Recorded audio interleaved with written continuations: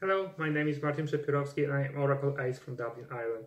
The question is, what advice do I have about getting into the software development? I would like to encourage people to learn from existing source code instead of books. Reading and understanding well-designed code allows people to put particular patterns in their mind and also show how important it is to have a clean and well-commented code. At the end of the day, developers spend most of time debugging code rather than writing, so becoming skilled at the reading code is very useful. Thank you.